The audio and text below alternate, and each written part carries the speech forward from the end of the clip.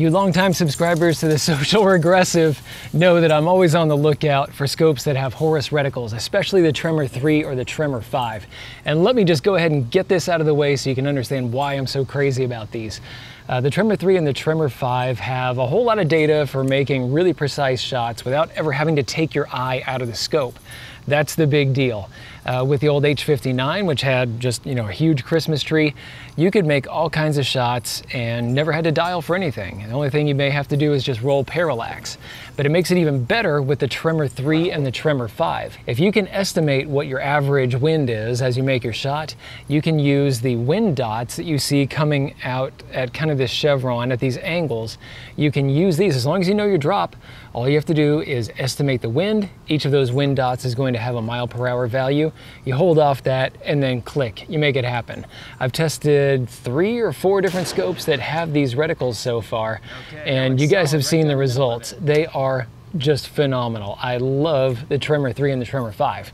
And what you're looking at right here is the newest offering with one of these. This is the Zerotech Trace Advanced. This is coming from Australia, but it's being made in Japan now. Before, their scopes, like all the other scopes in their lineup, are made in China. This is their first Japanese scope, and it is gorgeous. It is a thing of beauty.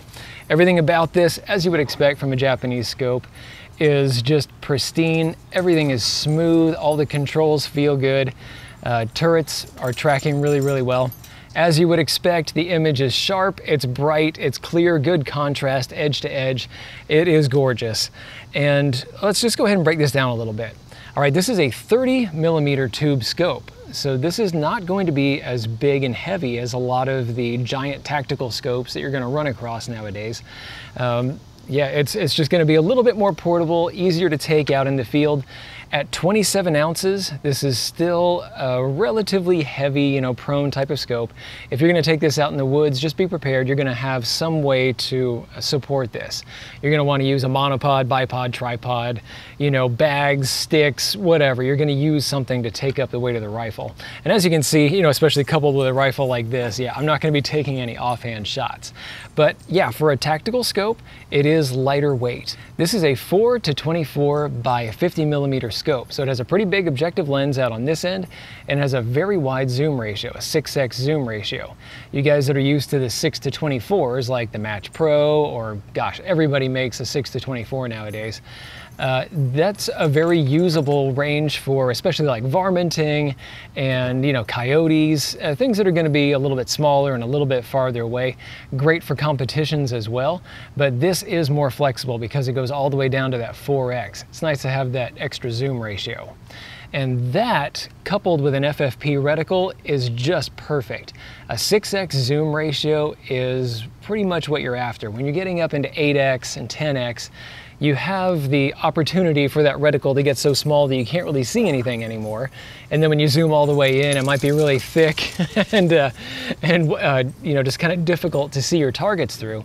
But this one maintains just kind of a good size to that reticle, and you can use it at whatever zoom factor that you're on, whatever magnification. What this adds up to is a scope that's just more flexible than a bunch of the others. This is one that you can, yes, you can take those really precise shots at long distances up at 24x or one of the other higher magnifications.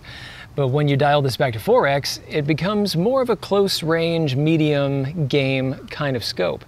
4x is not that far off the 3x that we expect for like deer hunters and things. So you're going to be able to get a pretty good field of view, be able to see lots of animals.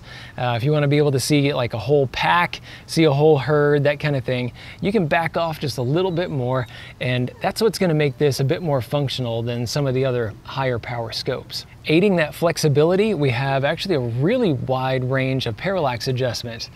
All the controls on this are just fabulous, being made in Japan and made very well to Zerotech standards. Hey, hush. The Chinese scopes that they had felt really good too, and a lot of their controls were great. But being Japanese, yeah, this one's even better. This is just perfectly smooth. This feels really, really nice. And that applies to the side parallax as well. This is wonderfully smooth. One of the things that I look for in a precision scope is I want it to have controls that are not so loose that they easily turn when they're bumped or scuffed or whatever. But I also want them to be easy enough to turn that it's not going to move the rifle around. And I think this one strikes a pretty good balance. I think the zoom ring, this one I'd have to kind of keep track of. This one might move the rifle around a little bit, but the side parallax adjustment, nah, this one's pretty darn good. The parallax adjustment turns all the way down to 20 meters, so adding to that flexibility, if you want to take this scope and drop it on top of a rimfire rifle or be able to deal with really close range targets, no problem, you got it. As you might expect from a premium rifle scope, this has just pristine turrets. These track perfectly. And we were able to put this to the test out in the field. Some of us used the reticle in order to make our longer shots. Some of us used just the turrets. And it doesn't matter what you do, you can choose either one and it's gonna work just fine. These turrets, both the elevation and the windage, track perfectly. Now listen to this. Oh my gosh, that sounds great. It feels great. I would be able to use this with gloves and you can hear that click when it hits the zero stop. It is just dead on. Everything about this just notches right into place. There's no slop, there's no float on the turrets. And this does have graduations on the elevation. So as you turn, it'll actually track up and you can start to track along with the graduations there so you can see how far you've turned. And yeah, that zero stop, there it is. Yeah, it works great and it's easy to use. Out in the field, when we got this all set up, it took just a few shots for us to get zeroed with this. And then setting up the disc type zero stop on the inside was really easy. You just use the included Allen key inside here, remove the set screws, pop this off. You can just set 0 if you want, but in this case, we got into the disc, dropped it down, and it has a couple pins that notch into each other. And one of the great things about this is, I know some of you guys ask, is, you know, can you make this not just a 0, but can you maybe make this a -1 milliradian so you can deal with like maybe close-up shots? And yes, you can. You can set this to be exactly wherever you want. It doesn't have to be your 0. You can move it back a little bit if you like. One thing that I should point out with the elevation is you don't get much adjustment. This is a 30mm tube. I'm sure it has, you know, nice big lenses and things to help create the beautiful image on the inside. So you get 23 milliradians of travel up and down. That is fine. This scope is one that's designed to be used really without using the turrets for much. This is supposed to be a DMR style of scope where you use that reticle that's zeroed at 100 yards and then you're going to hold up for your elevation and then use the appropriate wind dot to make the shot. And if you do that, it really is magic. Any of the scopes that have the Horus Tremor 3 or Tremor 5, you are dealing with magic. It's just awesome. Now, for a little bit of strangeness with the windage turret, you'll notice that it's capped. That's odd for a tactical scope, but it makes absolute sense. Like I mentioned, this is one that you're not designed really to, you know, dial out in the field. You're supposed to be using that reticle the way it was designed. You absolutely can, because this windage turret under its cap feels and sounds every bit as good as the elevation. Listen to this. Oh man, that just clicks so tightly into place. Hopefully you can hear it over the cicadas out there. Yeah, that is fantastic. Now I should point out that this particular model you see right here has a Tremor 3 reticle, but there is one other option for about, I think it's 400, 500 bucks less. You can actually pick up this exact same scope with its same image quality, and you can use the Zerotech RMG reticle. So if you prefer kind of a simpler, cleaner Christmas tree that doesn't have all the windage dots and all that just kind of stuff in it, I think you'll really like it. This is one that has just a little bit more precision to it. The lines are a little bit thinner. And yeah, I know a lot of you guys really like to reduce some of the clutter and just have very precise aiming points, and you may like that. But what was this actually like out in the field? We kind of talked about this afterward in the previous video, and I'll put a link to it up here. But this was 100% effective. The only shot that any of us missed was the first shot that I took because I didn't hold over. enough to be able to make my shot. I forgot, and I just kind of zeroed my scope and aimed at my 200-yard chicken. Aside from that, we didn't just hit the targets, we hit them very squarely. And so this is one that I think any of us would be perfectly happy to take out into the brush to deal with coyotes, maybe some longer range hogs. Varmints would be a lot of fun with this one. Okay, so we had tons of resolution coming in through these lenses. The mirage that we could see through here was almost as sharp as a Leupold Mk5, which to me is kind of the gold standard for how a scope should look. I've looked through a whole bunch of really nice scopes, but I love the Mk5. Tons of resolution in that thing, lots of, you know, great color, excellent contrast, and this is almost there. It's just missing a little bit of that resolution.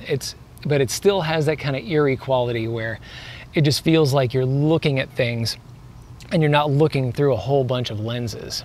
That image holds up edge to edge. It's bright edge to edge. It sucks in a lot of light through that 50mm objective. There's no color cast. There's just nothing odd about it. Again, it just feels like you're bringing things closer to you. The eye relief back here is 3.6 inches. That's gonna be fine for even your magnums. Just make sure that you're braced up properly if you're using something big. This is a scope that should be able to take whatever recoil you can throw at it. You could mount this onto, I don't know, a 50 BMG, a 338 Leupold Magnum. It should have no difficulty with that. But again, yeah, with that 3.6 inches of eye relief, just make sure that you're, you know, kind of squarely behind it with that. Center fire, you know, kind of short action like we were here with 6.5 Creedmoor, we didn't even have to think about it. The one thing that I will point out though is at its higher magnifications, like up at 24x, it's a pretty tight eyebox, and all of us agreed on that. It's not the easiest scope to get behind when you're at those higher magnifications.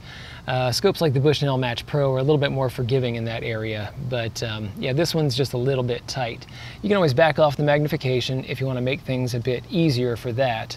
I just wanted to let you know that that was there. All right, let's talk about the toughness of the scope overall. Under these flip caps on the lenses, we have their weather shield coating, and all of the Zerotechs, whatever coatings that they have on these, the fully multi-coated lenses, it's really good stuff. The weather shield goes beyond just making a really pretty image that reduces a lot of internal reflections and other oddities. It does repel a lot of the kind of muck and fingerprints and oils and solvents that you're going to run into in the real world with a scope. If I were to take my finger, and I know it's going to hurt you guys, but if I press it on the lens, this shouldn't cause any damage over time, you know, and this should just wipe off really easily. You can think of this a lot like the exo barrier that comes on Bushnell scopes, and you know that I've raved about that. The exo barrier really works. The scope overall is waterproof to an unspecified amount. I would expect that this would probably hang out somewhere in the IPX7 sort of region. Zerotech scopes are really made to beat on pretty well. The scope itself is argon purged, as you expect from a higher end scope. And let's talk about some of the goodies that are thrown in here. You can see some of them already. One of the things that helps to give this a little bit more value for its money, which is quite high, and we'll talk about that here in a second, but you do get a lot of extra goodies in this box. First off, you can see the Tennebraex covers right here, or Tennebrae, and these by themselves are usually pretty darn expensive. These are not just tough, but these are ones that help to get your scope a little bit lower. If you get like Butler Creek caps or others that fit over the objective lens, then you're not going to get, it's going to take up some of that space that you could use to get the scope down low. This is sitting in just cheap Weaver 30mm skeletonized Picatinny rings. Love them. I've used these on many scopes over the years, and yeah, these are just a great bang for the buck. I highly recommend them. This is like 25 bucks worth of ring with a, you know, a high price scope sitting in the middle of it. But yeah, with those rings, we can get this awfully close down to the bore. And again, without anything sitting over the objective, yeah, we can move that as we will. One of the other goodies you've already seen, and that is the zoom knob right here. It's just a little nubbin, very small, and that's great. It gives just enough purchase, you can grab it with a finger, and you can twist this just a little bit more quickly. You also get a sunshade in the box, which is great value for money. A lot of the higher end scopes, you would think that they would throw these things in, but no, you got to go crawling back to the company, and then you got to pay for a tube of aluminum, and you have to pay for the shipping that goes along with it. And so that's quite a hit that you can take with some of these. So it's nice to have that thrown in. Some of the other goodies, you get an entire scope cover. This is a neoprene thing that's going to help to keep your scope in good shape when you're out in the brush.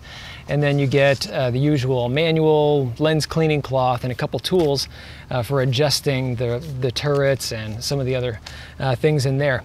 Keep these extra goodies in mind as I quote you the price on this scope. This is a $2,100 scope. It used to be $2,400 when it first came out, and they dropped it $300 pretty fast. But if you go on Optics Planet right now, $2,099. And that's for the scope, the flip caps, you know, the sunshade, all the goodies that we saw in the box. It's going to include all of that. And that's what's going to give it a little bit of an edge when it comes to its competition.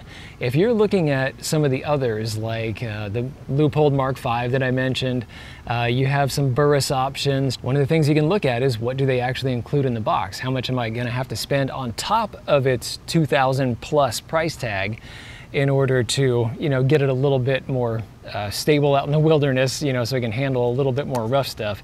Things like flip caps or the sunshade for when the sun gets difficult. Yeah, it's gonna start stacking up a little bit. The price doesn't just end with buying the scope either, because you have to remember that if you're buying one of these scopes that has a 34 or 35 millimeter tube, you're having to probably buy some pretty expensive rings. And if you want to put a bubble level or any other accessories on the scope, it's going to be more expensive as well. You're typically not paying the same kind of money for a 34 millimeter bubble level as you are for a 30. The 30 millimeter market is just saturated. There is so much great stuff. If you want to have rings for a bolt action like this, and then you want to be able to drop it on an AR as well, so you pick up a mount for that, there are just tons of those, really good ones too. I've tested Athlons, Weavers, there's Warren, and you can get those that have, you know, compensation built in, so you can take some of the longer shots, and it's just so much easier to do with a 30 millimeter system. Like I mentioned, these Weaver rings are only 25 bucks for a pair, and I got no problem with that. I got no problem dropping a $2,000 plus scope into these because they really are quite good. I like these quite a bit, and I'll put a link down below if you want to pick up some of these for whatever scope you have. Price aside, there are some other elements that help it compete against the other American options that you're going to see. First off, it's going to have kind of a smaller size and a lighter weight overall. It's going to be less of a, you know, gigantic sniper range sort of scope. You can start to use this for real field work. So if you want to go out and use this as a varminter, if you want to be able to pack this around and use it for, you know, coyotes or whatever, this is just going to be a little bit easier to deal with because of its smaller size. It doesn't have a gigantic 56 millimeter objective out here. It has the same sort of high resolution image with good color, and it has the same kind of clicks and other superlatives that you can have on a scope like this, and it's just going to do it in kind of a smaller, lighter package. So this one I think is one that you would find yourself using in realistic situations a bit more. It depends on you. You know, maybe you don't mind dragging out some big stuff, but I just think this would be a little bit easier to pack up and go with. There is one market that I think is going to very solidly be looking at this scope. If you live in Australia, New Zealand, if you live in Great Britain, you know, Ireland, Scotland, if you are in Canada, one of those countries where they have just a little bit freer trade than they do at the US, a lot of the time if we're going to send like a Leupold or a Trigicon scope over to those guys, they have all kinds of tariffs and sin taxes and all kinds of things coming in. They don't want those American scopes, and so it ends up costing a whole bunch. So for example, in Australia, if you wanted to get a Leupold Mk5 5-25, it's going to cost you about 4,500 Australian dollars. This, on the other hand, in Australia, since it's not an imported product, is going to cost you 3,000 or over time, possibly even less. So this is really going to be the first stop for a lot of you guys. With an image quality that is almost as good as that Mk5, and with just some of the extra goodies that this has on here, I think this is going to be really a winning formula for a lot of you guys that are outside of the United States. Inside the United States, I still think this is a really good option to take a look at. It really is beautiful, and as you saw in our own test, you know, we were just nailing targets at all those different distances really easily. And I think especially as the wind picks up, this is going to be something that's going to function really well. Now for that price, you get an unconditional warranty. You can talk with them and see what that includes, you know, if it's you running it over with your car, or you know, if it is just failures of the mechanicals. Unconditional sounds like you could run it over with your car, but yeah, you should check with them beforehand and see. Thanks a bunch for watching. If anyone has any questions about the scope, please put them in the comments down below. We had us 3 shooters, and then we also have gun-toting Minnesotan. Anyway, I'm going to put a link to his video up here. He reviewed this same scope, I think about a month ago. He really liked it, and he was able to get to some longer distances than we were able to. And so he can probably chime in on this as well. So yeah, check out his video and actually subscribe to his channel, because he's really on the way up. He's doing some really good reviews. He's getting into some great material, you know, some good rifles, good scopes, and I really like what he has to say, so you should check him out. But yeah, thanks for watching. I will see you all in the next video. Thanks for watching. If you liked this video, be sure to like, share, and most importantly, subscribe. Even if you didn't like this particular content, go ahead and subscribe. There's probably something coming that's more up your alley. Check out this playlist right here. This is going to have videos in a similar vein to what you just watched. These 2 videos we cherry-picked for you. And finally, the Social Regressive is on Patreon.